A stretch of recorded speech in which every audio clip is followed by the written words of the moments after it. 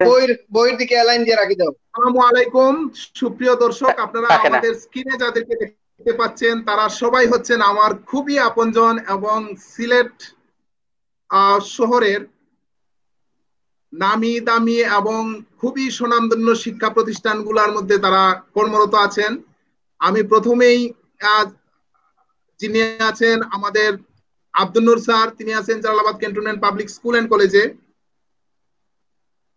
আব্দুল নূর sir আছেন আজির হাসিব, সহকারী অধ্যাপক বাংলা বিভাগ, মঈনুদ্দিন আদর্শ মহিলা কলেজ। আছেন আমাদের মোহাম্মদ আবু তাহের স্যার, প্রভাষক বাংলা বিভাগ, সিলেট সরকারি মডেল স্কুল অ্যান্ড কলেজ। এবং আরো আছেন নেসার শহীদ স্যার, প্রভাষক বাংলা বিভাগ, সিলেট কমার্স কলেজ। স্যার, আপনাদের সবাইকে স্বাগত জানাচ্ছি আজকের আলোচনায়। আপনাকেও স্বাগতম ধন্যবাদ। এবং ভিশনারি টিভিকে স্বাগত ধন্যবাদ জানাচ্ছি। ধন্যবাদ। জনাব সিরাজুল আমিন দর্শক, চৌধুরী, আপনারা আপনাকেও জানেন, স্বাগত জানাচ্ছি। ধন্যবাদ।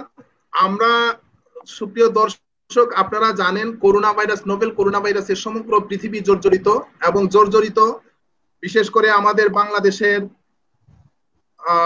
অনেক অনেক এইচএসসি পরীক্ষার্থীরা।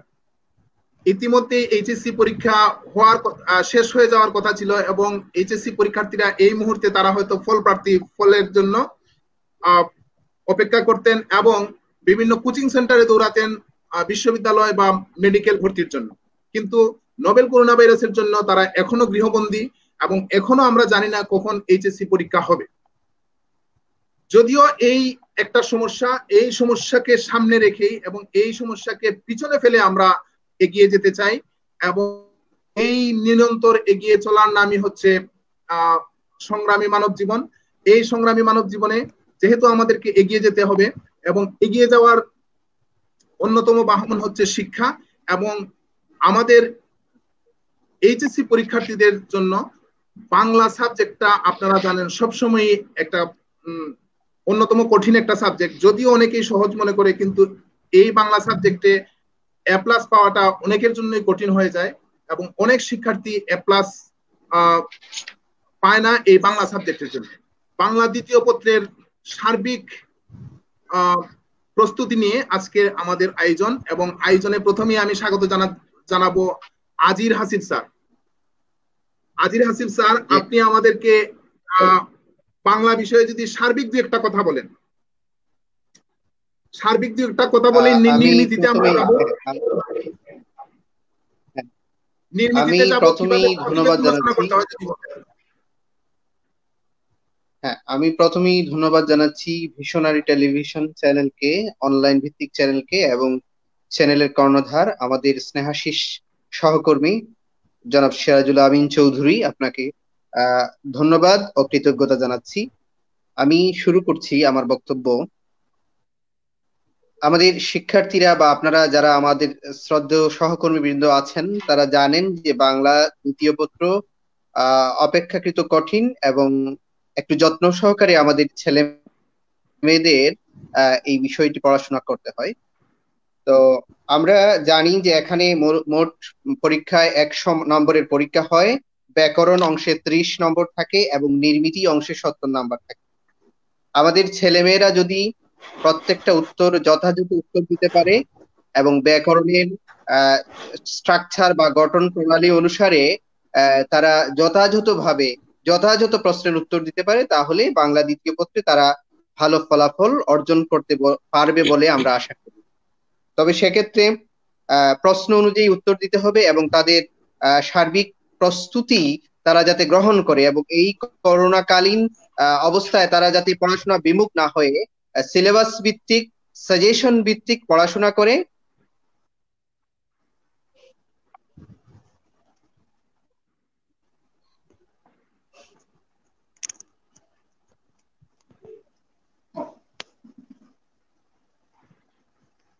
নেটওয়ার্ক সংক্রান্ত জটিলতার জন্য মনে হয় আমরা একটু ভুগছি।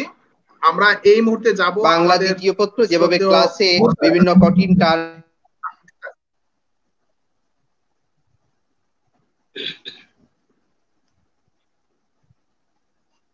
ধন্যবাদ আজির স্যার। আজির স্যারকে আমরা আবারও সুযোগ দেব, তবে এখন আমরা যাচ্ছি নূর স্যারের কাছে। নূর স্যার যদি বলতেন, নূর স্যার প্রাথমিক কিছু কথা যদি বলতেন বাংলা বিষয়ের সার্বিক প্রস্তুতি নিয়ে। ধন্যবাদ বিশ্বনয় টিভিকে, ধন্যবাদ কোন সিরাজ স্যারকে। আসলে বাংলা অনেকেই কিন্তু অনেক কঠিনও মনে করে, আবার অনেক সময় অনেকেই খুব অবহেলাও করে। আমার মতে যে আসলে বাংলাতে বাংলা দ্বিতীয় পত্রে মার্ক তোলাটা একেবারে মানে সহজও নয়, একেবারে কঠিনও নয়। তবে একটু কৌশলী হলে কিন্তু তারা সহজে মার্কটা উঠাইতে পারে। কারণ বাংলা ব্যাকরণের প্রথম যে 30 মার্ক আছে, যেমন ধরেন আপনি উচ্চারণের দুইটা অপশন আছে, সে অপশন এ আনসার না করে যদি বিটা আনসার করে, তার সর্বোচ্চ 4 থেকে 5 মিনিটের মধ্যে সে একটা আনসার দিতে পারবে। তারপরে এই প্রথম 30 আনসারটা করতে পারবে, সর্বোচ্চ তাদের সময় লাগবে 15 থেকে 20 মিনিট। তারপরে পারিভাষিক শব্দ আনসার করবে, সময় লাগবে 5 থেকে 8 মিনিট। এরপরে সে 2 ঘন্টার মধ্যে তার নির্মিত অংশের মানে 80% টেস্ট করতে পারবে। তারপরে তো সে রচনাটা লিখবে, 1 ঘন্টা সময় নিবে রচনার জন্য, এবং 20টা পয়েন্ট দিবে, বা তার পরিসর, ব্যক্তি, গভীরতা অনুসারে সে মানে তার মননশীল বা সৃজনশীল বা তথ্য উপাত্ত দিয়ে লিখবে। এবং তারা একটু কৌশলী হতে হবে। যেমন ধরেন আপনি সংজ্ঞামূলক প্রশ্নগুলা না দিয়ে তারা ওই টেকনিক্যাল আনসার গুলা দিবে। বানান শুদ্ধিকরণ, বানানের সংজ্ঞা না দিয়ে সে বানান, এই যে 5টা বানান ভুল দেওয়া আছে, ভুল বানান খুবই কম।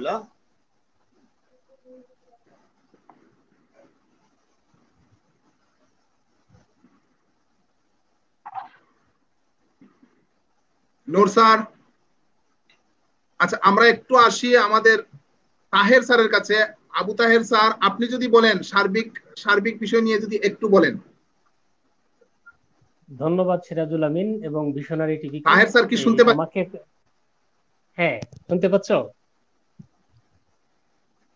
ধন্যবাদ ভিশনারি টিভি এবং শোনা যাচ্ছে সিরাজুল আমিনকে। আমি যে বিষয়টা প্রথমেই বলতে চাই, আমাদের শিক্ষার্থীরা এবং আমাদের অভিভাবক যারা আছেন, বিশেষ করে যারা মনে করেন যে শিক্ষার্থীদেরকে একটা বিশেষ অবস্থানে পৌঁছে দিতে চান, মানে আমাদের শিক্ষার্থীদের প্রধান সমস্যা হচ্ছে যেটা অন্যান্য বিষয় যেভাবে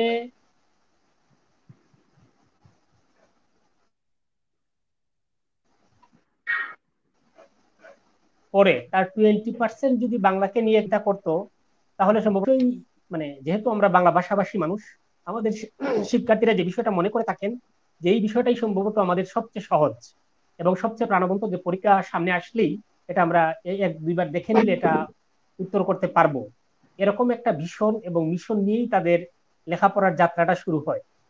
তো এই দিক দিয়ে এই চিন্তাটা যদি বাদ দিয়ে অন্যান্য বিষয়গুলো যেভাবে পড়া হয়, এই বিষয়টাকে যদি ঠিক একইভাবে আমরা দেখি, সিরিয়াসলি একটু দেখি, তাহলে শিক্ষার্থীরা বাংলা বিষয়ে অনায়াসেই এ প্লাস পেতে পারে। যেহেতু এটা আমাদের মাতৃভাষা এবং এই জায়গাটাকে অবলম্বন করেই, আমাদের মাতৃভাষাটাকে পুঁজি করেই যে এর সবগুলো বিষয় আমরা আত্মস্থ করতে পারবো। বিশেষ করে বাংলা দ্বিতীয় পত্রে যদি আমরা দেখি, সেই ক্ষেত্রে দেখো যে নূর স্যার যেটা বলছেন যে ব্যাকরণ অংশের যে বর্ণনামূলক প্রশ্নের উত্তরগুলো না দিয়ে আমরা যদি ওই যে প্রশ্নগুলো টাকভিত্তিক যে প্রশ্নগুলো আছে সেই প্রশ্নগুলোর উত্তর দেই, তাহলে সেই ক্ষেত্রে আমরা খুব ভালো নম্বর অনায়াসেই পেতে পারি।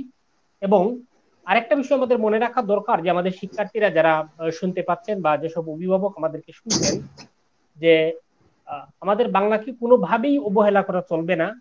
আর যারাই অবহেলা করছেন বা যারা আমরাও যারা অবহেলায় করে আসছি, আমাদের শিক্ষার্থীদের কাছে সম্ভবত আমরা এই মেসেজটা এত সুস্পষ্টভাবে পৌঁছাতে পারি নাই যে অন্য যে কোনো বিষয়ের তুলনায় বাংলা বিষয়টাও সমান গুরুত্বের দাবি রাখে এবং এই সমান পরিশ্রমের দাবি রাখে। এই পরিশ্রম যদি করা যায়, শিক্ষার্থীরা অনায়াসেই এ প্লাস পেতে পারে। আর এই করোনাকালীন বৈশ্বিক যে গোলযোগ, বৈশ্বিক যে একটা ত্রুটির মধ্যে আমরা আছি, এই করোনাকালীন সময়ে আমরা আমাদের প্রত্যেকেরই উচিত যে পড়াশোনাটাকে, শিক্ষার্থীদের বিশেষ করে যে পড়াশোনাটাকে নিয়মিত করে যাওয়া। সমস্যা থাকবে, সংকট থাকবে, তার মধ্য দিয়ে আমাদেরকে উত্তরণ ঘটাতে হবে। এই সমস্যা থেকে আমাদেরকে উত্তরণ ঘটাতে হলে ধন্যবাদ। আমাদের ধন্যবাদ। আমরা আসবো এখন আমাদের নেসার শহীদ, প্রভাষক নেসার শহীদ স্যার, যিনি আছেন কমার্স কলেজে। স্যার, এই বিষয়ে যদি আপনি একটু বলতেন, সার্বিক বাংলার সার্বিক বিষয় নিয়ে। ধন্যবাদ সিরাজুল আমিন স্যার আপনাকে। ভিশনারি টেলিভিশনের যে দর্শক মন্ডলী, বিশেষত যারা আগামী আজকের এই বিশেষ আয়োজন বিশেষ তাৎপর্য বহন করে, হয়তো যারা একটা প্রয়োজন অনুভব করবেন, নয়তো অনেকের কাছেই সেটা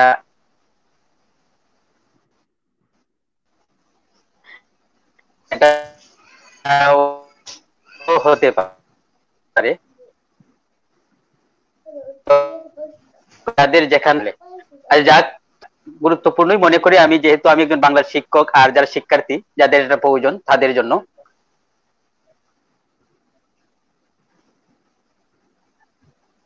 আমার বক্তব্য তাহের স্যারের সাথে, আজির স্যারের সাথে এবং বাবুল স্যারের সাথে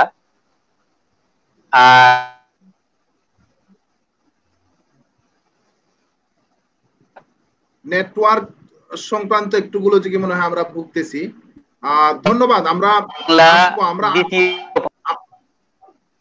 আমরা আসবো আপনার কাছে, তবে আবার আমরা আজির স্যারের কাছে যাব। আজির স্যার, আপনি যদি আমাদেরকে বলতেন যে প্রতিবেদন সম্পর্কে যদি কিছু দিক নির্দেশনা দিতেন, প্রতিবেদন কিভাবে লিখতে হবে এবং প্রতিবেদনের কিভাবে ফুল মার্কস পাওয়া যায়। হ্যাঁ, ধন্যবাদ আপনাকে। আমি আগে কথা বলতে পারি নাই, লাইনে ত্রুটি ছিল, এখন আমি কথা বলা শুরু করছি। দেখুন, আমি একটু তাহের স্যারের সঙ্গে একটু সুর মিলাতে একটা বিষয় আবার গুরুত্ব সহকারে বলতে চাই যে আমাদের ছেলেমেয়েরা আমাদের অভিজ্ঞতা বলে যে বাংলাকে অবহেলাই করে থাকে। অর্থাৎ আমি কোনো বিষয়কে ছোট করে দেখছি না, আমরা সবাই সব বিষয়কে সমান করে দেখছি। আমরা বাংলাকে যেমন সমান করে দেখছি, একইভাবে ইংরেজিকে, রসায়নকে, ব্যবসায় শিক্ষাকে একই মূল্যে, একই পরিমাপে মাপতে চাই, একইভাবে গুরুত্ব দিতে চাই।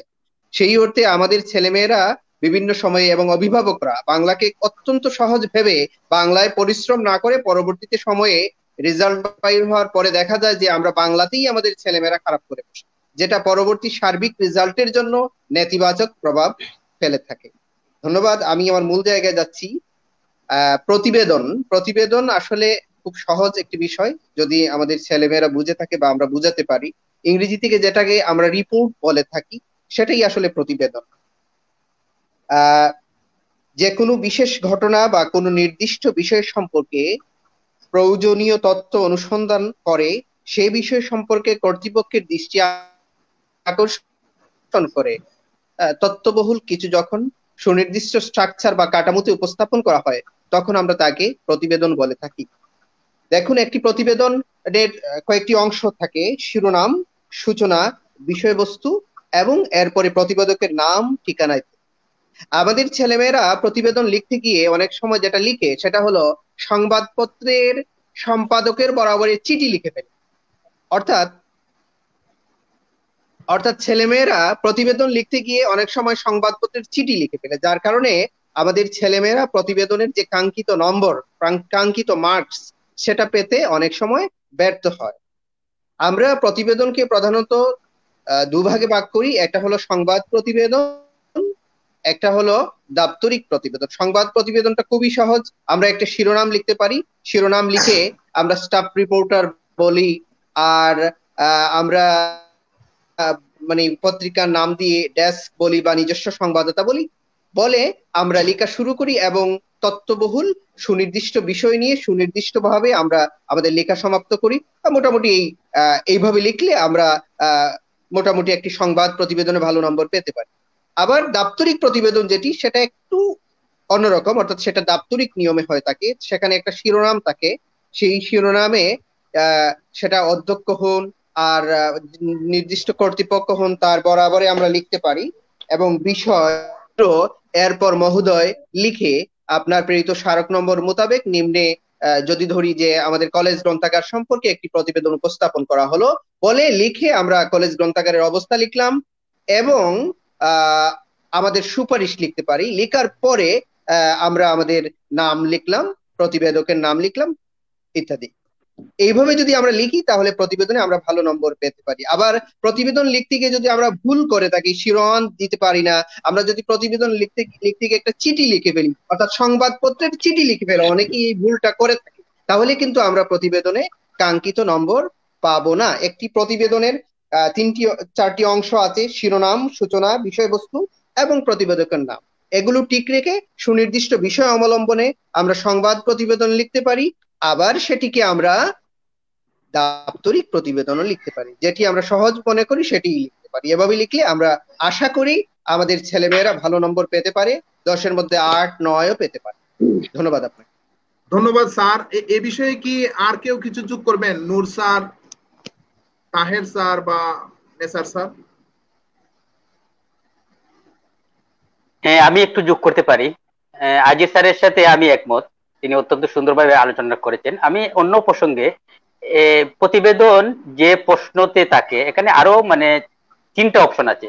টোটাল 4টা অপশন থেকে পরীক্ষায় আসে 2টা অপশন, আর 2টা অপশন থেকে একটা অপশন বেছে দিতে হয় শিক্ষার্থীদের। যেমন ভাষণ প্রতিবেদন থেকে একটা প্রশ্ন থাকে, আর পাশাপাশি আছে দিনলিপি এবং এই অভিজ্ঞতা অভিজ্ঞতা বর্ণনা এবং দিনলিপি, এই 2টা থেকে একটা প্রশ্ন থাকে।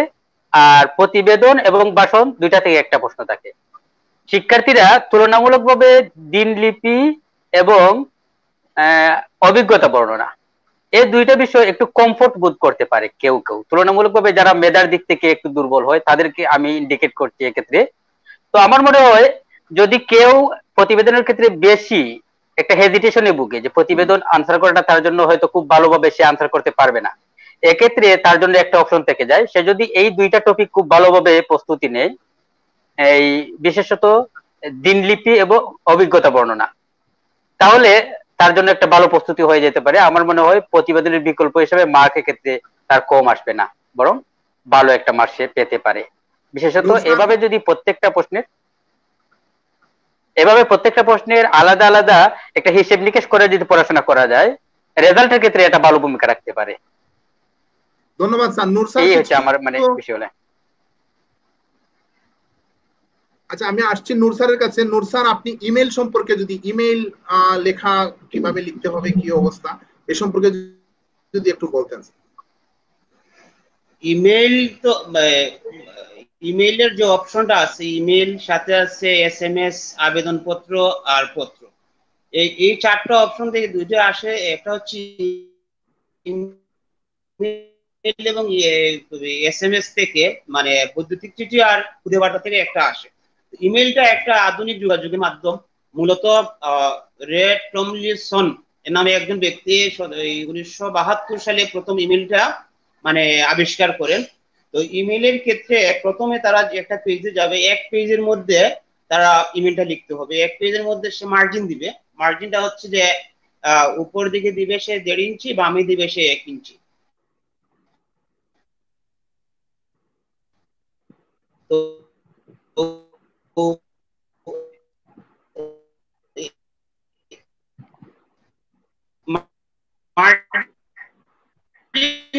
দেওয়ার পরে সে লিখবে 7 নম্বরে, সে কয়েকটা যাকে পাঠাবে তার নামে সে কিন্তু এটা লাগবে। তো প্রথম লিখবে সে ট্রু। অনেক বই দেওয়া আছে, বাংলায় দেওয়া আছে, আমরা কিন্তু বাংলায়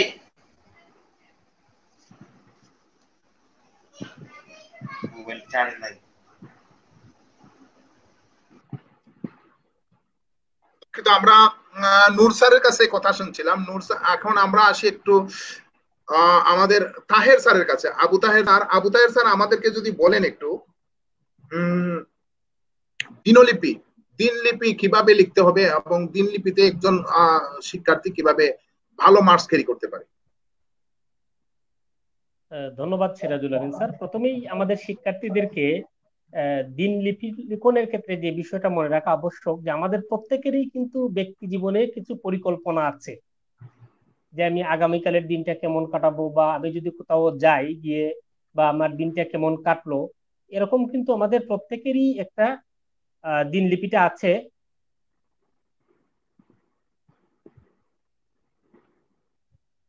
স্যার বলে যান।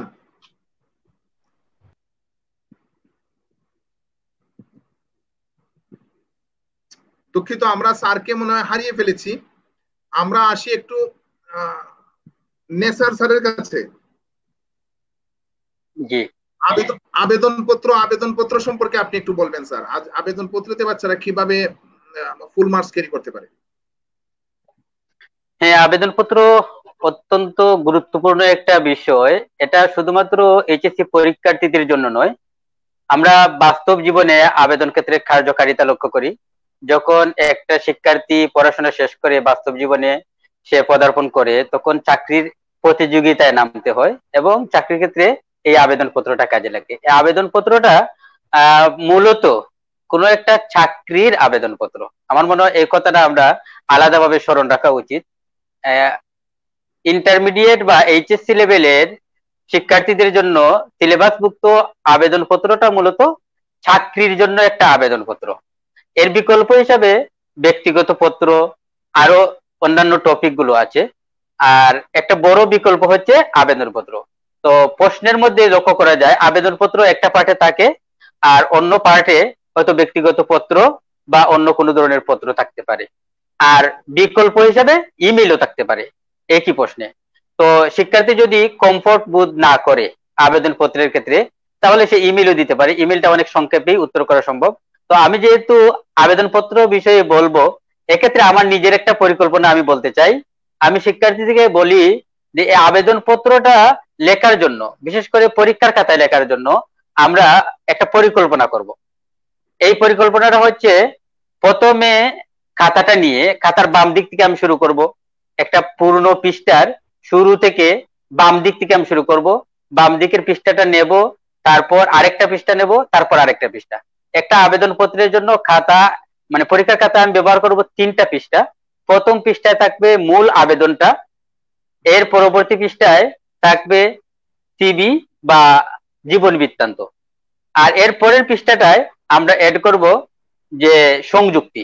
একটা আবেদনপত্রের সাথে আমরা জানি বিভিন্ন বিষয় সংযুক্ত করে দিতে হয়।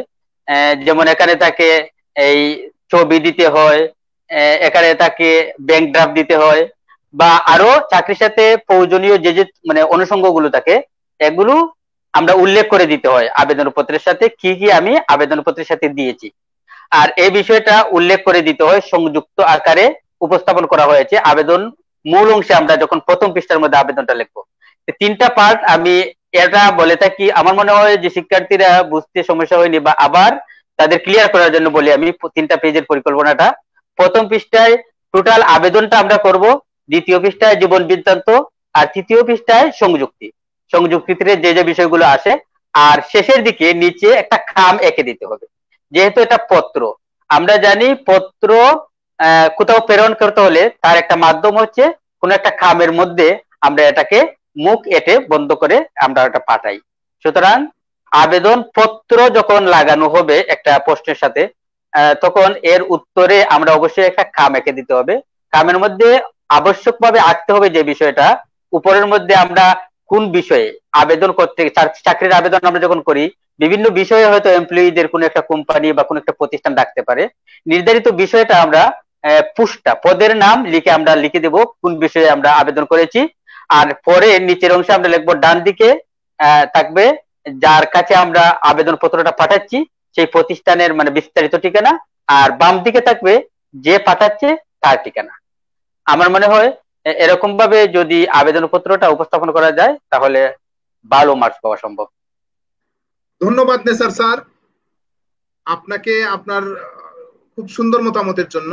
আমরা এই মুহূর্তে আরেকটা খুব গুরুত্বপূর্ণ টপিকস নিয়ে একটু আলোচনা করব। এটা হচ্ছে 20 মার্কস আর ক্যারি করার জন্য যে একটা বিষয় থাকে, প্রবন্ধ রচনা। প্রবন্ধ রচনাটা কিভাবে লিখতে হবে এবং প্রবন্ধ রচনায় এটলিস্ট হাইয়েস্ট মার্ক কেমন হতে পারে, বা হাইয়েস্ট মার্কস ক্যারি করার জন্য তাদেরকে কি কি পন্থা অবলম্বন করতে হবে, এই বিষয়ে বলে আপনারা কি মনে করেন? আমরা প্রথমে আসি আজির হাসিব স্যারের কাছে।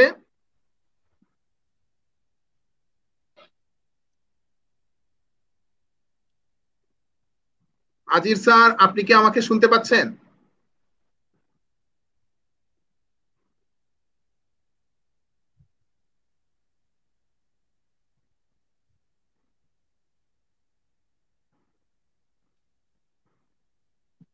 ঠিক আছে, আমরা আবু তাহের স্যারের কাছে যাই একটু। আবু তাহের স্যার, আমাকে কি শুনতে পাচ্ছেন? হ্যাঁ, ধন্যবাদ আবারও আমাকে প্রবন্ধ বিষয়ে দিয়ে একটি কথা বলার জন্য। যে আমাদের শিক্ষার্থীরা যে বিষয়টা মনে রাখতে হবে, যে যে বিষয়ে সে প্রবন্ধ রচনা লিখবে, আমার মনে এই হয় বিষয় আমরা সম্পর্কে আমাদের এই সঞ্চালকের বিষয় সঙ্গে মানে সংযুক্তি হারিয়েছি। আমাদের শিক্ষার্থী যারা আছে, আমাদের শিক্ষার্থীরা যদি প্রবন্ধ রচনার প্রথমে বিষয় নির্বাচন, যে বিষয়টা সে লিখতে চায়, এই বিষয়টা সম্পর্কে তার একটা সুস্পষ্ট ধারণা থাকতে হবে প্রথমে। এবং সুস্পষ্ট ধারণা থাকলে পরেই সে লেখাটা যে সময় শুরু করবে, যে প্রবন্ধ রচনার ক্ষেত্রে দেখা যাবে সে যদি এই স্বদেশ প্রেম নিয়েই যদি লিখতে হয় রচনাটা, যদি সম্ভাবনা আমরা ধরে নিই যে স্বদেশ প্রেম রচনাটা সে লিখবে, সে কিভাবে লিখবে, কতটুকু লিখবে, তার মানে কতটুকু সে লিখতে চায়। এখন একজন লোক, সে যদি একজন শিক্ষার্থীর কথা, সে যদি স্বদেশ প্রেম নিয়মিত মুখস্থই করে যায়, যে স্বদেশ প্রেম বলতে নিজের দেশকে ভালোবাসা, নিজের দেশের প্রতি প্রেম, এটা বললে শুধু হবে না। আসলে স্বদেশ প্রেম বিষয়টা কি, সেটা আত্মস্থ করতে হবে। এটা যদি আত্মস্থ করা যায় যে আসলে স্বদেশ প্রেম কি, স্বদেশ প্রেমের প্রকৃতিটা কি, বা স্বদেশ প্রেম বলতে আমরা কি বুঝি, স্বদেশ প্রেমের যে প্রকৃষ্ট উদাহরণগুলো আমাদের সামনে আছে, এই বিষয়গুলো যদি সে নিজ থেকে অনুধাবন করতে পারে, এবং বাক্য তৈরির ক্ষমতা একজন শিক্ষার্থীর থাকতে হবে প্রথমে। এই জন্যই প্রথমেই ব্যাকরণ অংশে শিক্ষার্থীদের যে বাক্য গঠনের যে প্রক্রিয়াগুলো শেখানো হয়, বা বাক্যের যে একটা পরিপূর্ণ বাক্য হতে হলে কি কি মানে থাকতে হবে বাক্যের, আমরা ক্লাস 6-7 থেকেই মূলত এগুলো শিখে আসা হয় একজন শিক্ষার্থীর।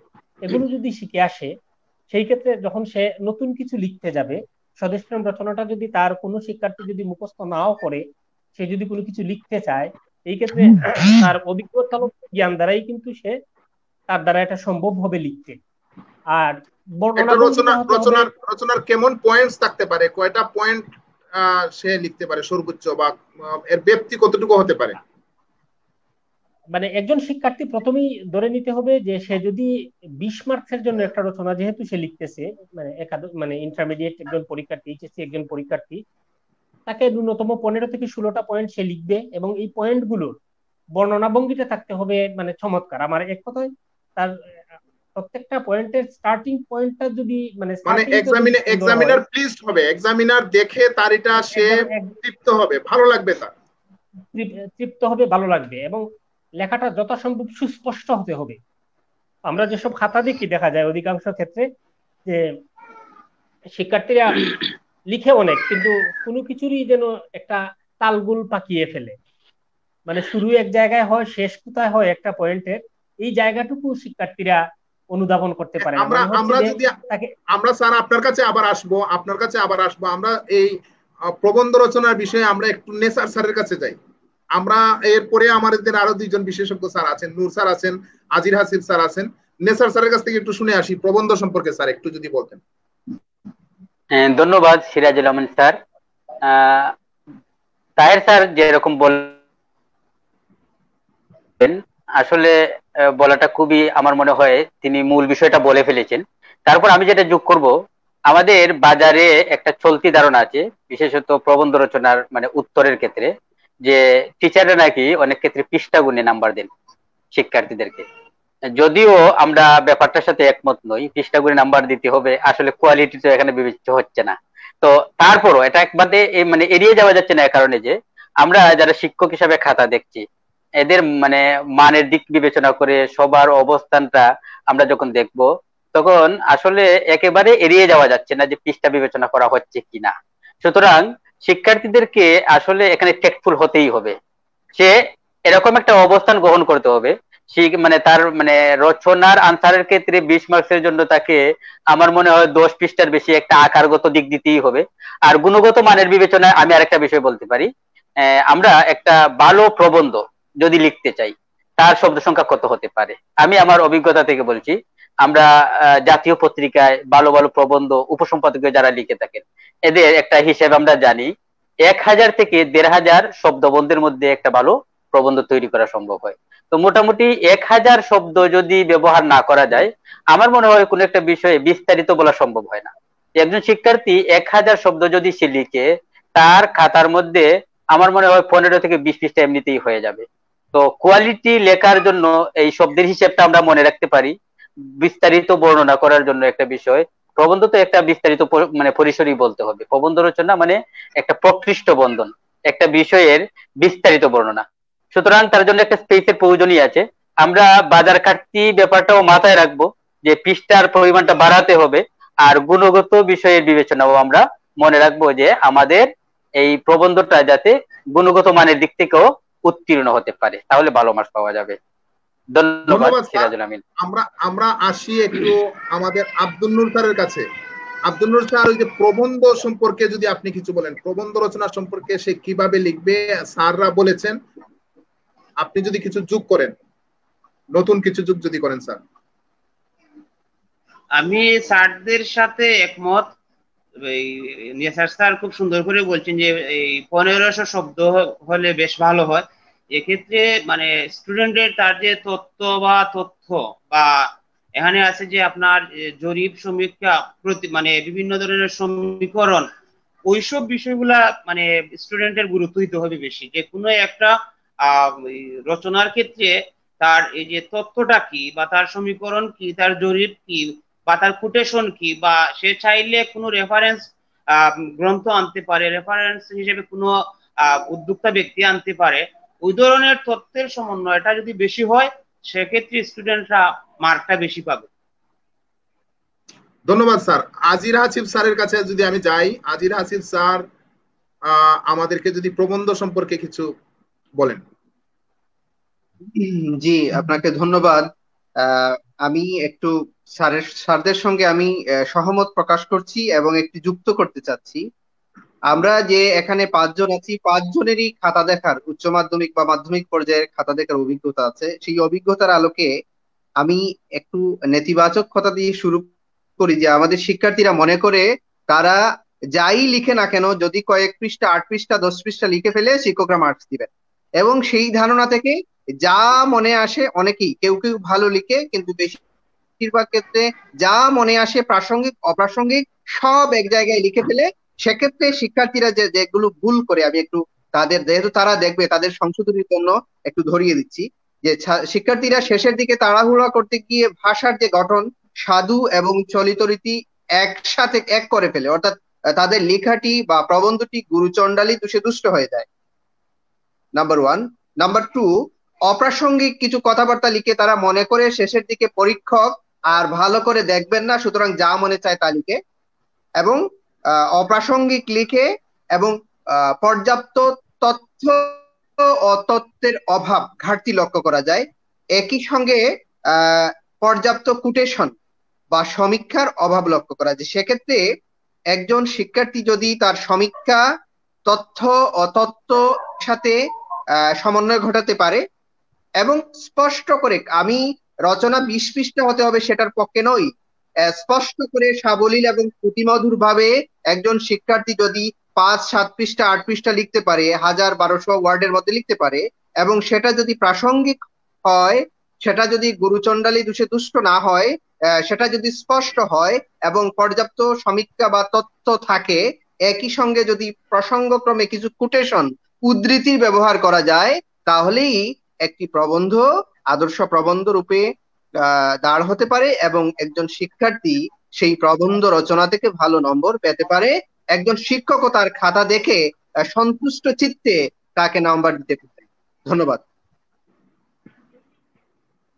ধন্যবাদ স্যার। আমরা এতক্ষণ আমরা আলোচনা করছিলাম আসলে নির্মিতি অংশ নিয়ে। আমরা একটু যাব এখন 30 মার্কসের যে ব্যাকরণ অংশ আছে, ব্যাকরণ অংশগুলাতে আমরা স্যারদের কাছে জানতে চাইবো আসলে কোন কোয়েশ্চেনের আনসার গুলা দিলে সে শর্টকাট এবং ভালো মার্কস ক্যারি করতে পারে, এবং এ বিষয়ে যদি শুধু কিছু শর্টকাট টেকনিক থাকে একটু বলবেন। আমরা শুরু করি স্যার। প্রথমেই আমরা যাব স্যার আজির স্যারের কাছে উচ্চারণ নিয়ে। স্যার আজির স্যার আমাদেরকে আপনাকে উচ্চারণ বিষয়ে যদি একটু বলেন। জি জি, সিরাজুল আমিন স্যার, আপনাকে ধন্যবাদ। হ্যাঁ হ্যাঁ, আমি সেদিকেই যাচ্ছি।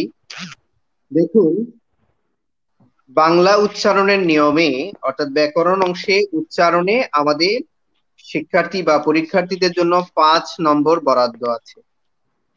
সেক্ষেত্রে আমরা আশা করি যে আমাদের শিক্ষার্থীরা উচ্চারণে 5 নাম্বারই পেতে পারে, এবং যদি তারা পরিশ্রম করে তাহলে 5 নম্বরই পাবে। যেহেতু বিষয়টি গুরুত্বপূর্ণ এবং অনেকটা আমরা বলি, অনেকেই বলে থাকি যে ব্যাকরণ অগণিতের মতো, অর্থাৎ যদি সে পারে, অর্থাৎ প্রশ্ন আসতে পারে যে নিম্নের যে কোনো 5টি শব্দের উচ্চারণ লেখো। এক্ষেত্রে যদি একজন ছাত্র বা ছাত্রী সে যদি অনুশীলন করে, উচ্চারণের নিয়ম যদি আত্মস্থ করে, এবং বিভিন্ন বোর্ডে ধরেন আমরা ধরতে পারি গত 5 বছরের সকল বোর্ডে যে সমস্ত শব্দগুলো এসেছে উচ্চারণের জন্য পরীক্ষায়, সেগুলো বিভিন্ন বইতে আছে, সেগুলো যদি একজন ছাত্র বা ছাত্রী আত্মস্থ করে অনুশীলন করে, তাহলে সে 5টি উচ্চারণ শব্দ যদি সে 5টি শব্দের যদি সঠিক উচ্চারণ সে লিখতে পারে তাহলে 5 পেয়ে যাবে। এক্ষেত্রে অত্যন্ত সহজ পদ্ধতি যে 5 ফাইন্ড আউট 5 সে পেতে পারে অতি সহজে, যদি সে উচ্চারণ বারবার অনুশীলন করে, বিভিন্ন শিক্ষা বোর্ডে বিভিন্ন পরীক্ষায় পাবলিক পরীক্ষায় আগত শব্দগুলোকে বারবার অনুশীলন করে, তাহলেই 5টি শব্দের উচ্চারণ সে সহজেই লিখতে পারবে। নাম্বার 1। যদি সে কোনো কারণে লিখতে না পারে, সেক্ষেত্রে উচ্চারণের নিয়ম আছে, নিয়ম যদি সে ভালো করে আত্মস্থ করে তাহলে 5টি নিয়ম লিখলেই, অথবা এ ধ্বনির অধ্বনির 5টি নিয়ম লিখলেই সে পেয়ে যাবে। সেক্ষেত্রে যে বিষয়টি কঠিন সেটি হলো, আমার অভিজ্ঞতা বলছে যে উচ্চারণের নিয়ম লিখতে গিয়ে অনেকে ভুল করে, যার জন্য পর্যাপ্ত নম্বর পায় না, পর্যাপ্ত নম্বর প্রাপ্তি থেকে সে বঞ্চিত হয়। উচ্চারণের নিয়ম লিখতে গিয়ে সে বানানের নিয়ম লিখে ফেলে, এ ধরনের ঘটনা আমরা পেয়েছি পাবলিক পরীক্ষায়। সেক্ষেত্রে আমি পরামর্শ দেব, বিভিন্ন বোর্ডে যে সমস্ত উচ্চারণের শব্দগুলো, যে সমস্ত প্রশ্নগুলো এসে থাকে গুরুত্বপূর্ণ, সেই শব্দগুলোর উচ্চারণের নিয়ম আগে থেকেই অনুশীলন এবং মুখস্থ করে রাখলে একজন শিক্ষার্থী 5টি শব্দের উচ্চারণ সে যথাযথভাবে লিখতে পারে, নির্ভুলভাবে লিখতে পারবে, এবং 5-এ সে 5 নম্বর পেতে পারে। ধন্যবাদ। ধন্যবাদ স্যার। আমরা শুনছিলাম আজির হাসিব স্যারের কাছ থেকে গুরুত্বপূর্ণ কথা। এই বিষয়ে স্যার উচ্চারণ সম্পর্কে স্যার কি কিছু যোজন বিয়োজন কি আছে স্যার? নূর স্যার, তাহের স্যার বা নেসার স্যার আরেকটু যদি যোগ আমার করেন। মনে হয় এ বিষয়ে আমরা যোগ না করে অন্য কোনো বিষয়ে মানে আলাপ করতে পারি। এই বিষয়টা খুব ভালোভাবেই আজির স্যার বললেন আমার মনে হয়। ধন্যবাদ স্যার। আমরা আসি একটু বাক্য শুদ্ধি নিয়ে। বাক্য শুদ্ধি নিয়ে আমাদের আব্দুল নূর স্যারের কাছে যদি একটু যাই, বাক্য শুদ্ধিতে বাচ্চারা কিভাবে ফুল মার্কস ক্যারি করতে পারে? আব্দুল নূর স্যার আমাকে শুনতে পাচ্ছেন? বাক্য শুদ্ধি বা শুদ্ধ প্রয়োগ এই বিষয়টা গুরুত্বপূর্ণ। বাংলা লেখার ক্ষেত্রে এই বিষয়টা খুবই গুরুত্বপূর্ণ। এক্ষেত্রে আমরা প্রথম দেখবো যে কি কি কারণে বাক্যগুলো ভুল হয়। তো আমি যদি কারণগুলা বলি, প্রথমে হচ্ছে কি বাহুল্য দোষ। বাহুল্য দোষ হচ্ছে গিয়ে যে একটা শব্দের একাধিক ব্যবহার, বা কোনো শব্দে একটা বাক্যের মধ্যে বহু বচনের একাধিক ব্যবহার, এগুলো হচ্ছে গিয়ে বাহুল্য দোষটা। আর তারপরে হচ্ছে গিয়ে বানান, যদি বাক্যের মধ্যে বানানটা ভুল হয় তাহলে বাক্যটাও কিন্তু ভুল হয়ে যাবে। তো বানানের প্রতি গুরুত্ব দিতে হবে। বানান শুদ্ধ করে লিখলে বাক্যটা আর ভুল হওয়ার সম্ভাবনা থাকবে না। তারপরে হচ্ছে গিয়ে শব্দের মানে সঠিক প্রয়োগ। অনেক সময় আমরা ভুল প্রয়োগ করি, যেমন রবীন্দ্রনাথের ভয়ঙ্কর প্রতিবাদ ছিল, এখানে ভয়ঙ্কর শব্দটা হচ্ছে অপপ্রয়োগ। তো ওই অপপ্রয়োগের কারণে বাক্যটা ভুল হয়। তারপরে হচ্ছে গিয়ে যে গুরুচণ্ডালী দুষে দুষ্ট, যে যদি সাধু চলিত মিশ্রণ হয় তা সেক্ষেত্রে বাক্যটা ভুল হয়ে যায়, এটা আরেকটা কারণ। আর তারপরে হচ্ছে কি যে প্রবাদে ভুল, অনেক সময় আছে যে প্রবাদে ভুল হলে বাক্যটা ভুল হয়ে যায়। এক অগ্রহায়ণে শীত যায় না, এখন আমরা জানি কিন্তু এক মাঘে শীত যায় না, তো এটা প্রবাদ ভুল করার কারণে কিন্তু বাক্যটা ভুল হয়ে যায়। তারপরে আছে যে যদি বইয়ের নামে বা লেখকের নামে যদি ভুল হয়, এই বাক্যটাও কিন্তু ভুল হয়ে যায়। তারপরে হচ্ছে যে পদবিন্যাস, এটা গুরুত্বপূর্ণ জিনিস। বাংলা এই সিনট্যাক্স এর বাংলা পদক্রমে বলা হচ্ছে যে আগে কর্তা পরে কর্ম শেষে ক্রিয়া।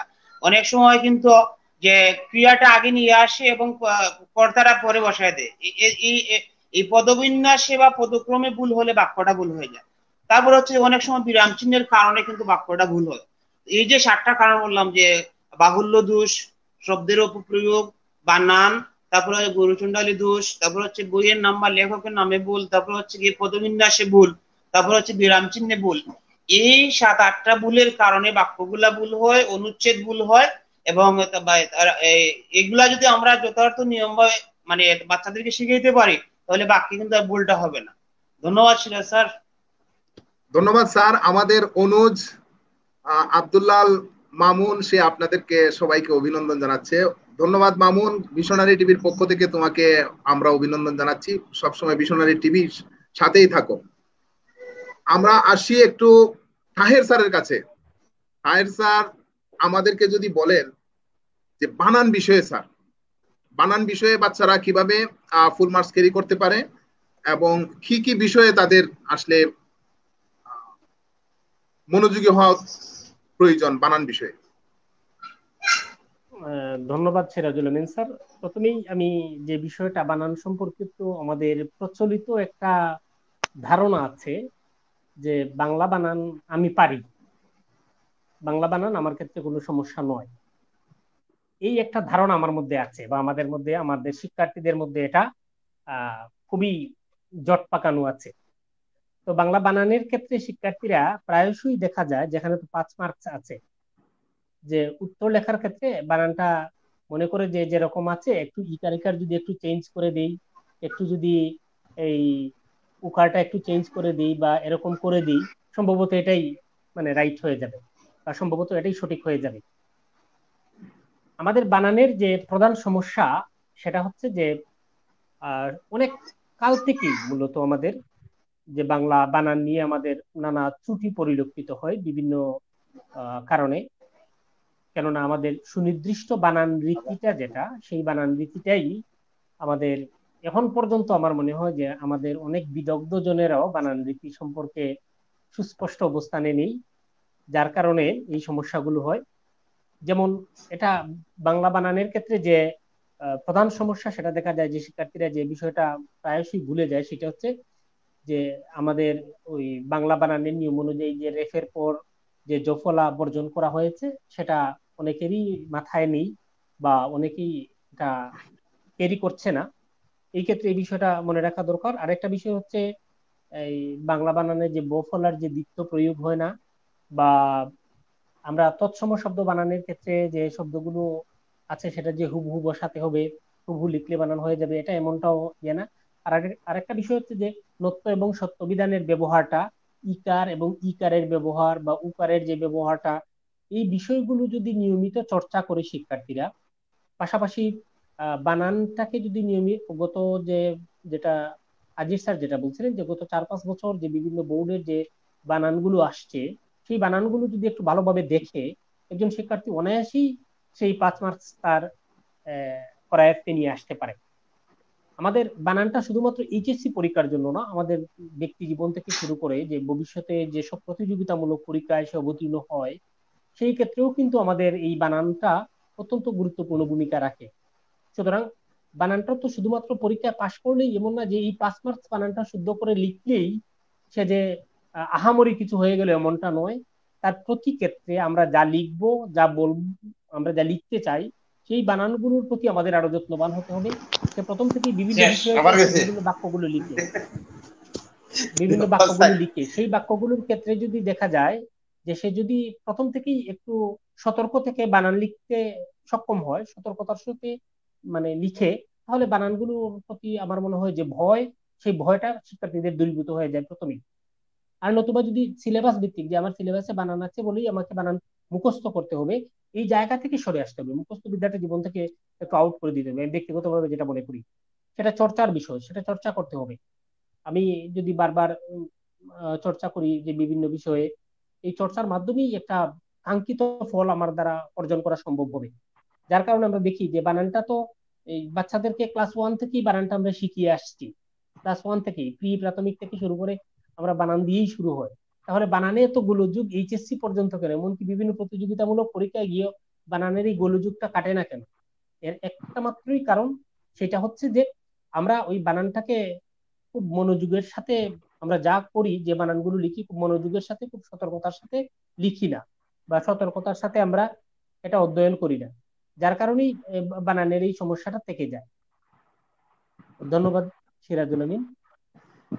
ধন্যবাদ স্যার। আমরা এখন এই মুহূর্তে আসবো নেসার স্যারের কাছে। নেসার স্যার, আমাকে শুনতে পাচ্ছেন? ব্যাকরণিক শব্দ শ্রেণী সম্পর্কে যদি আপনি একটু বলেন। ব্যাকরণিক শব্দ শ্রেণী এখানে 5 মার্কস আছে, এবং বাচ্চারা কিভাবে এই 5 মার্কস ক্যারি করতে পারে। ধন্যবাদ সিরাজুল আমিন। ব্যাকরণিক শব্দ শ্রেণীর বিষয়ে বললে আসলে এটা তুলনামূলকভাবে বাংলা ব্যাকরণের জন্য একটা নতুন পরিভাষা। ব্যাকরণিক শব্দ শ্রেণী বলতে পুরাতন ব্যাকরণের বইয়ের মধ্যে আসলে কোনো টপিকও পাওয়া যায় না। এটা শিক্ষার্থীদের জন্য একটা দাদাও তৈরি করে প্রায়। তো ব্যাকরণিক শব্দ শ্রেণীর সহজ পরিচয় হচ্ছে এটা ইংরেজি পার্টস অফ স্পিচের বাংলার একটা পারিভাষিক পরিবর্তন শুধুমাত্র। এটা যদি আমরা ভাবি, ইংরেজি পার্টস অফ স্পিচ 8 প্রকার, এর বাংলা আমরা যদি প্রতিবর্ণীকরণ করি তাহলে সেটাই মানে হয়ে যায় বাংলা ব্যাকরণিক শব্দ শ্রেণী। ব্যাকরণিক শব্দ শ্রেণী বলতে এখানে ব্যাকরণে ব্যবহৃত শব্দ শ্রেণী বোঝানো হচ্ছে তা না। এটা শব্দ আমরা জানি, যে কোনো শব্দ, এই শব্দটা শব্দের একটা শব্দ স্বাধীনভাবে ব্যবহৃত হতে পারে, কিন্তু এই শব্দ ব্যাকরণিক শব্দ হতে পারে না। ব্যাকরণিক শব্দ হবার জন্য তাকে আলাদা যোগ্যতা অর্জন করতে হবে। এই আলাদা যোগ্যতা হচ্ছে এই শব্দটা হতে হবে কোনো বাক্যের অংশ, তবে সেটা হবে ব্যাকরণিক শব্দ শ্রেণীর একটা শব্দ। মানে শব্দ বাক্যে যখন ব্যবহৃত হবে তখনই কেবলমাত্র তাকে আমরা ব্যাকরণিক শব্দ বলবো। আর এটা পূর্ববর্তী রূপ ব্যাকরণের বইয়ের মধ্যে আমরা যেটা দেখি পদ। ব্যাকরণের শব্দ শ্রেণী মূলত পূর্বে আমরা যে 5 প্রকারের পদ পড়তাম, বিশেষ্য, বিশেষণ, সর্বনাম, ক্রিয়া, অব্যয়, এই বিষয়গুলোরই সম্প্রসারিত রূপ। আরো 3টা আমরা মানে প্রকরণ দেখি, যেটা যোজক, অনুসর্গ এবং আরেকটা আবেগ শব্দ। এই 3টা মিলিয়ে 8 প্রকার। আর ক্রিয়াটা আরেকটা মানে নতুন একটা মানে আমরা প্রকরণ দেখি, সেটা হচ্ছে ক্রিয়া বিশেষণ।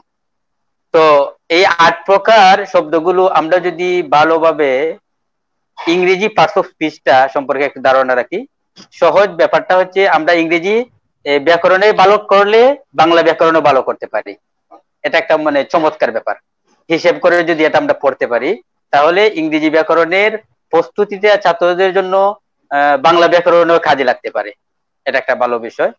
আর এক্ষেত্রে পরীক্ষায় যেভাবে আনসার করতে হবে, পরীক্ষায় আমরা এর আনসারটা দেখি বিভিন্ন রূপ হতে পারে। যেমন কখনো কখনো এটার কোনো একটা প্যাসেজ, এই প্যাসেজ থেকে নির্ধারিতভাবে শব্দ নির্বাচন করতে হবে। কোনো একটা বিষয় মানে বিশেষ মানে শ্রেণী বলা হলো যে 5টা বিশেষ্য নির্বাচন করো একটা প্যাসেজ থেকে। তাহলে এখান থেকে আমাদেরকে বিশেষ্য নির্বাচন করতে হবে আলাদাভাবে। এগুলো লিখে লিখে যদি আমরা দিয়ে দিই তাহলে 5টা বিশেষ্য নির্বাচন করতে পারলেই 5 মার্ক পেয়ে যাচ্ছে স্টুডেন্টরা। এটা একটা সহজ বিষয়, এভাবে যদি মানে ভাবা যায়। আবার অন্যরকম প্রশ্ন হতে পারে, এটা নির্ধারিতভাবে বলা হলো যে 5টা এই নির্ধারিত শব্দ দিয়ে দেওয়া হলো, এই শব্দগুলো কোন কোন শ্রেণীর, এগুলো বাছাই করতে হবে।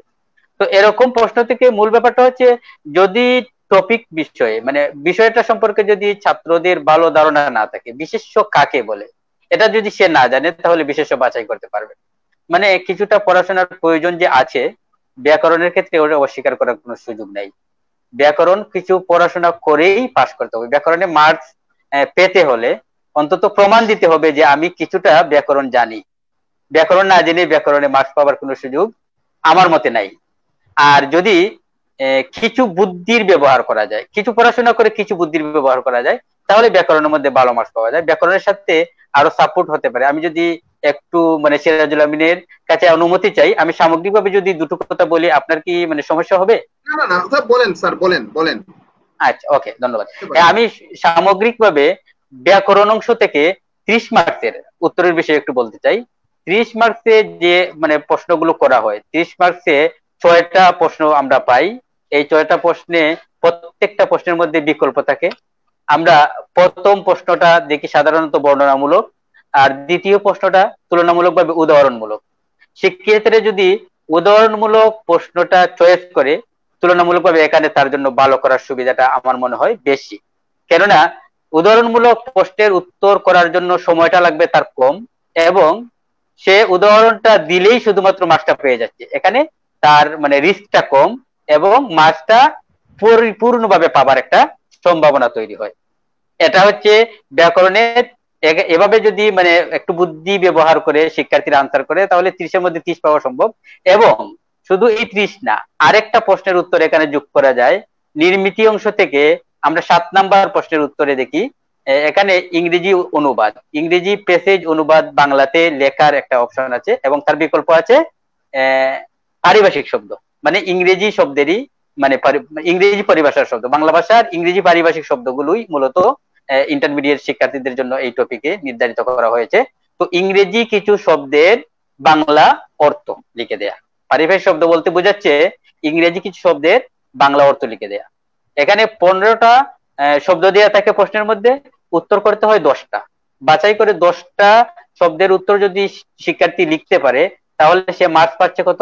10-এ 10, মানে 10 পাচ্ছে। আর ব্যাকরণের যদি 30 আমরা হিসাব করি তাহলে একজন বুদ্ধিমান শিক্ষার্থী যে কিছুটা পড়াশোনা করে এবং বুদ্ধির ব্যবহার করে পাশাপাশি সে বাংলা দ্বিতীয় পত্রে 40-এর মধ্যে 40 পেতে পারে। এবং ধন্যবাদ। মোটামুটি একটু পড়াশোনা করলে আমার মনে হয় 40-এর মধ্যে 40 পেতেই পারে। ধন্যবাদ স্যার। আমরা এই বিষয়ে সার্বিক বিষয়ে আসবো একটু আজির স্যারের কাছে। আজির হাসির স্যার, সহকারী অধ্যাপক, বাংলা বিভাগ, মঈনুদ্দিন আদর্শ মহিলা কলেজ। স্যারের কাছে আসবো। সার্বিক বিষয়ে আপনি একটু কথা বলবেন। ধন্যবাদ। আমাদের নির্মিতি এবং ব্যাকরণ নিয়ে সার্বিক বিষয়ে একটু কথা বলতে যদি বলেন। যদি ধন্যবাদ সিরাজুল আমিন চৌধুরী স্যার আপনাকে। আমি একটা বিষয় বলবো, যেহেতু আমাদের এই অনুষ্ঠান ছেলেমেয়েরা দেখবে, সুতরাং দেখে সচেতন হবে এবং তারা ওইভাবে যদি প্রস্তুতি নেয় তাহলে লাভ হবে। একটু আগে জনাব নেসার শহীদ স্যার যেভাবে বললেন, যে বিষয়টা আমি পুরোপুরি একমত।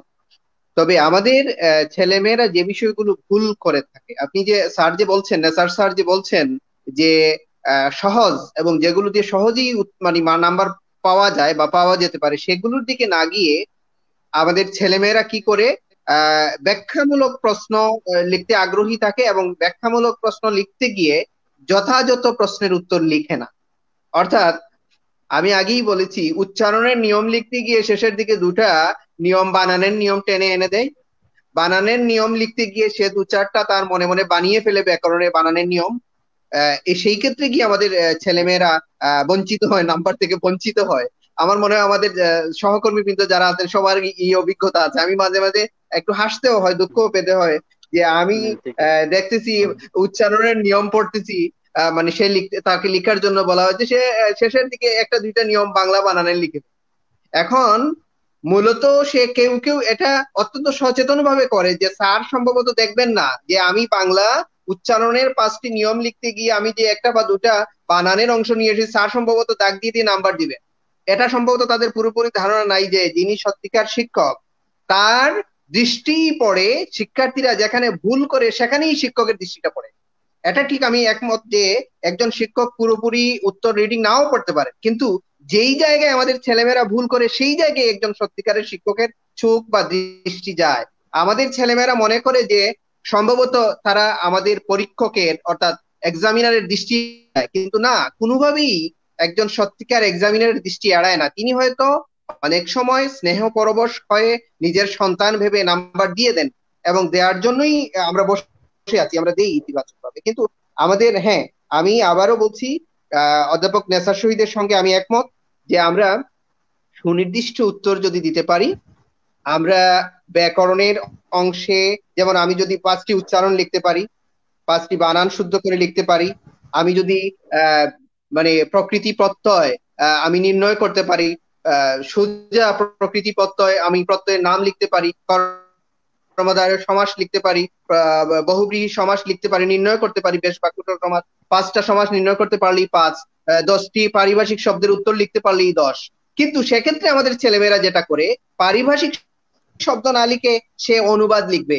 অনুবাদ লিখতে গিয়ে ঢাকা বাংলাদেশের রাজধানী অনুবাদ করতে গিয়ে সে লিখে মানে বুড়িগঙ্গার তীরে ঢাকা অবস্থিত। এই জায়গায় সে মনে করে এটা স্যার দেখবেন না এবং স্যারের দৃষ্টি সে মনে করে যে স্যাররা লিখলেই নাম্বার দিয়ে দেন। এই ধারণাটা আমি আজকের এই অনুষ্ঠান থেকে আপনাদের সামনে ধ্যার্থহীন কণ্ঠে বলছি যে লিখলেই নাম্বার শিক্ষকরা দেন, এই ধারণা থেকে আমাদের শিক্ষার্থীদের বের হয়ে আসতে হবে। দ্বিতীয় হলো, আমাদের শিক্ষার্থীদের 100 নম্বরের পরীক্ষায় 100 নম্বরই উত্তর দিতে হবে। এখন একটা রচনা 25 পৃষ্ঠা লিখে ফেললো, সারা আমি 25 পৃষ্ঠা ঘাটিয়ে শুধু একটা রচনা দেখলাম, আর ভাব সম্প্রসারণও দেখলাম না, প্রকৃতি প্রত্যয় দেখলাম না, সমাসও দেখলাম না, পারিভাষিক শব্দও দেখলাম না, শেষ পর্যন্ত একটা রচনা 20 নম্বরের মধ্যে আমি তাকে সর্বোচ্চ ধরেন আমি খুব স্নেহ করে তাকে 19 দিয়ে দিলাম, 20 দিয়ে দিলাম, কিন্তু সে 25 পৃষ্ঠা লিখতে তো 2.5 ঘন্টা শেষ করে ফেলতে, আর কিছু লিখতে পারে নাই। সুতরাং সে রচনাটা যত ভালো করেই লিখুক না কেন, একজন পরীক্ষক তাকে আর 33 নম্বর দিতে পারেন না, দেওয়ার কোনো অপশন নেই। এজন্য আমাদের শিক্ষার্থীদেরকে 100 নম্বরের উত্তরই দিতে হবে, যথাযথ উত্তর দিতে হবে, নির্ভুল উত্তর দিতে হবে, মোটামুটি সংক্ষেপিত উত্তর দিতে হবে, এবং প্রশ্ন যেভাবে করা হয়েছে প্রশ্ন অনুসারী উত্তর দিতে হবে। যথাযথ উত্তর যদি আমাদের সন্তানেরা, আমাদের ছেলেমেয়েরা দিতে পারে, এবং পুরো উত্তর অর্থাৎ 100 মার্কসের উত্তর যদি দিতে পারে, আনসার করতে পারে, আর নির্ভুল ভাবে যদি দিতে পারে, তাহলেই আমাদের শিক্ষার্থীরা বাংলা দ্বিতীয় পত্রে বা সার্বিক বাংলা বিষয়ে ভালো নম্বর পেতে পারে বলে আমি মনে করি।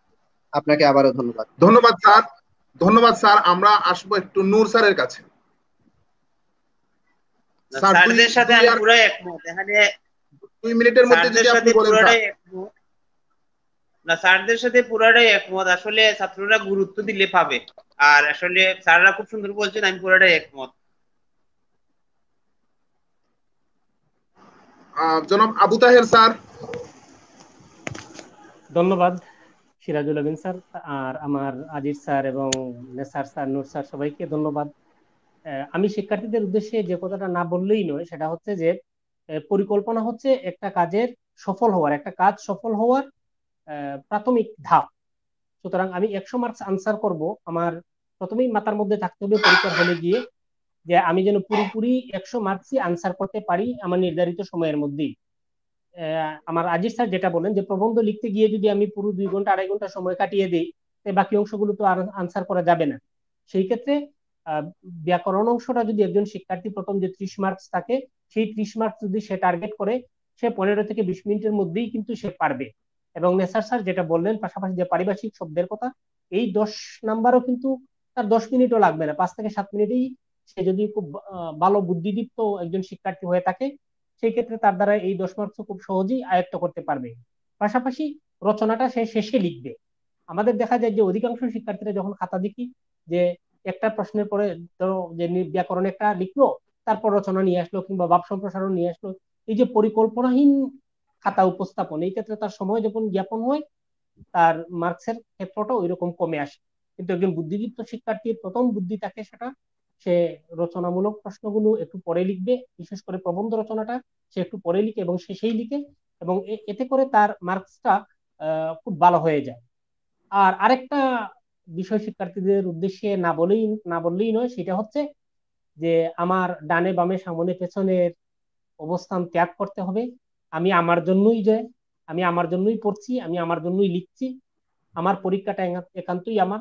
শুধু এই পরীক্ষা নয়, ব্যক্তি জীবন, সমাজ জীবন, রাষ্ট্রিক জীবনে ওই আশেপাশে তাকানোর চিন্তা ভাবনাটা বাদ দিতে হবে। যে লেখাপড়ার পরীক্ষার হলে গিয়ে আমি আমার জন্যই লিখবো, আমি যা জানি তাই লিখবো, তাহলেই একজন প্রকৃত শিক্ষার্থী হিসেবে সে আত্মপ্রকাশ করবে। আর আমার মনে হয় শিক্ষার্থীদের সফলতার মূল মন্ত্র এটাই হওয়া উচিত, যে সে যেন সে যা লিখবে, যা লিখতে চায়, সে যেন পরিকল্পনা মাফিক করে। যে আমি লিখতে শুরু করলাম, আমার ডানে কি হচ্ছে সেটাও দেখলাম, আমার পাশের জন এটা কোন প্রশ্নের উত্তর লিখছে, এদিকে করেই কিন্তু শিক্ষার্থীরা 15-20 মিনিট সময় এভাবেই মানে নষ্ট করে ফেলে। এতে করে তার মূল জায়গা থেকে সে সরে যায়।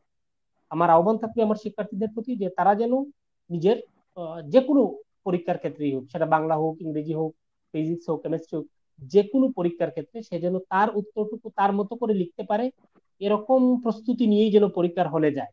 তাহলেই একজন পরীক্ষার্থী হিসেবে, আর আমরা যারা শিক্ষক আছি যখন খাতা দেখবো, সেই ক্ষেত্রে দেখা যাবে যে আসলে শিক্ষার্থীর ছায়া দেখা যায় খাতায়। সমস্যা হচ্ছে এইটা, যে সে কেমন শিক্ষার্থী তার লেখা দ্বারা, তার প্রথম সেন্টেন্স দ্বারাই সেটা বোঝা যায়। তো শিক্ষার্থীরা, তোমরা যারা দেখছো, যারা এই অনুষ্ঠান উপভোগ করছো, সবাইকে অসংখ্য ধন্যবাদ। ধন্যবাদ সিরাজ। ধন্যবাদ স্যার। আমরা একেবারেই শেষ পর্যায়ে আছি। নেসার স্যার যদি একটু বলেন, যদি বলতে চান। হ্যাঁ, ধন্যবাদ। আমি একটু যোগ করতে চাই তাহের স্যারের সাথে। পরিকল্পনার কথা তিনি বলছিলেন, শিক্ষার্থীরা কিভাবে পরিকল্পনা করবে। এক্ষেত্রে একটা সহজ বিষয় আছে। এখন প্রশ্নের মধ্যে যেভাবে ধারাবাহিক ভাবে 1 থেকে 12 নম্বর প্রশ্ন পর্যন্ত শিক্ষা বোর্ড যেভাবে মানে ধারাবাহিকতা তৈরি করেছে প্রশ্নের, একজন শিক্ষার্থীর আর নতুন কোনো পরিকল্পনার দরকার নেই। আমি মনে করি সে খাতা নিয়ে শুরু করবে 1 নাম্বার থেকে উত্তর করা, 1 2 3 এভাবে সে 12 নাম্বার পর্যন্ত সে চলে যেতে পারে ধারাবাহিকভাবে। তাহলে তার সঠিক পরিকল্পনা হবে।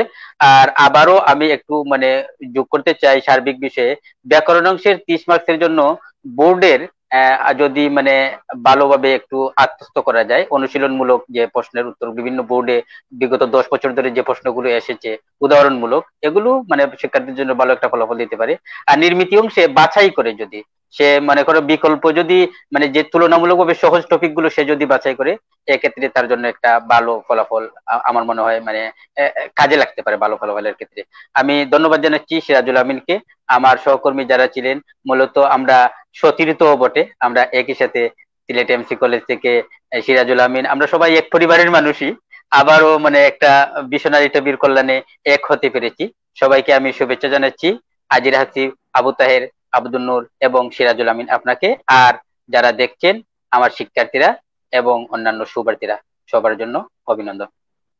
ধন্যবাদ স্যার। আমরা আসলে কথা শুনছিলাম সিলেটের বিভিন্ন স্বনামধন্য কলেজের প্রভাষক এবং সহকারী অধ্যাপক আজির হাসিব স্যার সহ সবার কাছ থেকে, এবং আজকের স্যাররা যে পরামর্শ দিলেন, আমার ধারণা এই পরামর্শগুলো যদি আমাদের এইচএসসি পরীক্ষার্থীরা আমলে নেয় এবং তারা যদি মেনে চলে, তাহলে তারা তাদের আগামী পরীক্ষায় খুব ভালো করতে পারে। তো শিক্ষার্থীরা আসো, অন্যান্য সাবজেক্ট গুলাকে যেমন তোমরা খুব ভালো মনোযোগ সহকারে এবং গুরুত্ব সহকারে পড়ছো, বাংলা দ্বিতীয় পত্রকেও তেমনি মনোযোগ সহকারে এবং গুরুত্ব সহকারে, শুধু পরীক্ষার জন্য নয়, জীবনের জন্য ব্যাকরণ পড়া, জীবনের জন্য বাংলা পড়া, এই বিষয়কে সামনে নিয়ে তোমরা যদি এগো, আমার ধারণা তোমরা পরীক্ষায়ও ভালো করবে এবং তোমাদের ব্যক্তি জীবনেও বাংলার শুদ্ধ প্রয়োগ করতে তোমাদের সুবিধা হবে।